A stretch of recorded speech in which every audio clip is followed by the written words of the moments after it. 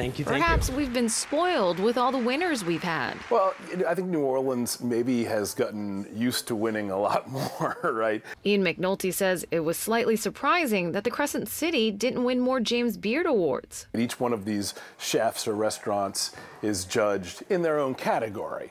So it wasn't like all 10 were racing for the same finish line and only one of them made it. McNulty points out this year's winners highlighted a lot of diversity in cuisine, along with a diverse group of nominees that included more minorities and women. But even being picked as a finalist is an honor.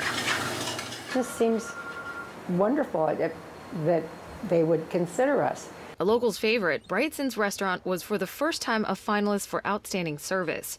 After being nominated 8 times, Sandy Hansen, one of the managers, says the category has become much more competitive with more casual restaurants in the mix. I think they're realizing you don't have to be, standing at attention at your table to have fine service. And from one restaurant to another, Hansen congratulates this year's only winner, Chef Kelly Fields of Willa Jean, for Outstanding Pastry Chef. Chef Fields was still traveling back from Chicago, where the awards were held, when we tried to reach her, but she emailed us this: "Winning this award has been an absolute total dream come true.